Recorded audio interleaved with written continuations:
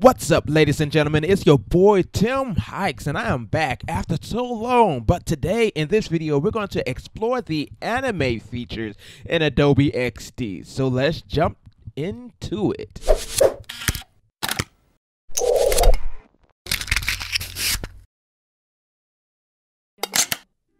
A couple months ago, Adobe, during the Adobe Max conference, it featured the Auto-Animate feature with inside of XD. And today I just wanted to take some time to try to explore this to see what it's all about. So let's choose the iPhone configuration with inside the app. I have it open here. We're going to do the iPhone 6, 7, and 8 here. On this screen, we're just going to create a simple button. So let's select our rectangle, and we're just going to make a simple rectangle within the confines of this phone prototype. Okay, so we have our rectangle. Next, we want to round the corners out just a little bit.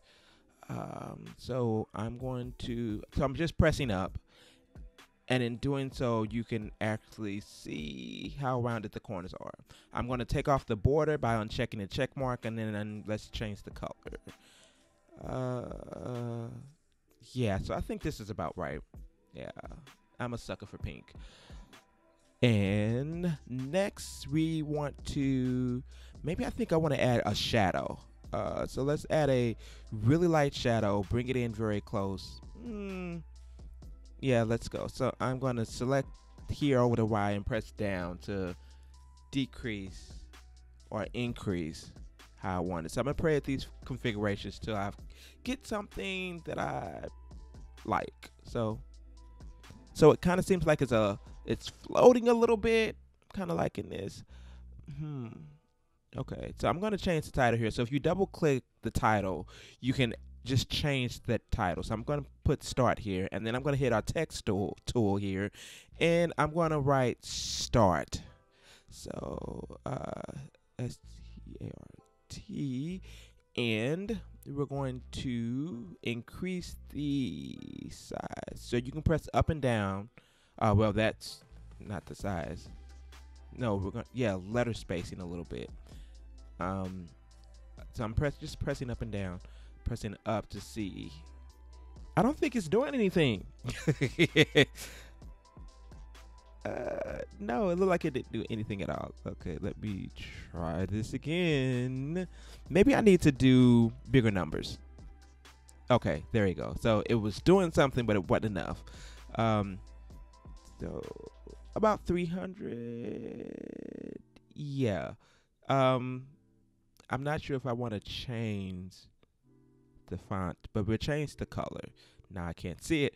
So we change the color. Yeah, there we go. And I'm going to pull it directly over the button we created. So now we have a button that says start. And now we're going to duplicate our iPhone.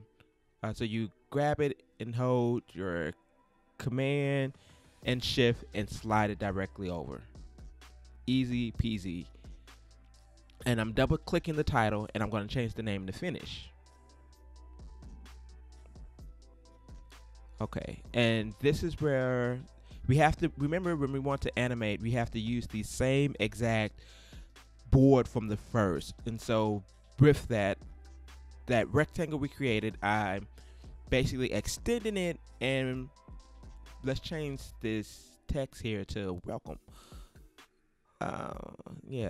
Do welcome, and then let's center this directly in the middle of the button that we started with. So we'll pull it down.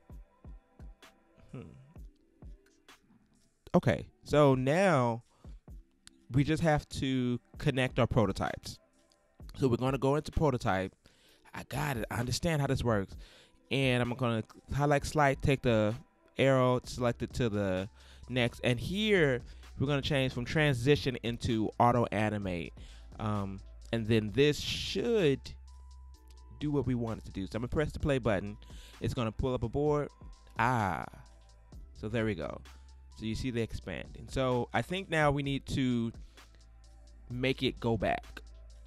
make it smaller again. So I'm going to take the other arrow and I'm going to say, go back to start. And so I'm going to put it here on the artboard and we're going to go back to start. And let's press play again. Start. We click it again. There we go. So it was a very simple animation, very quick and easy to do, but this basically gives you an idea of what you can do just by duplicating the artboard and making shapes. So I'm going to try something that's a little bit harder next, because I've seen them do a whole bunch of things that they really didn't explain how to do. But yeah, I think it's time that I do something that's a little more intermediate. So I want to thank you for dropping by this video, and if you have not subscribed to the channel, please take this time to subscribe to the channel, and I'll see you in the next video where I'm going to explore a little more, well, a difficult animation with inside Adobe XD. Thank you. Have a good day.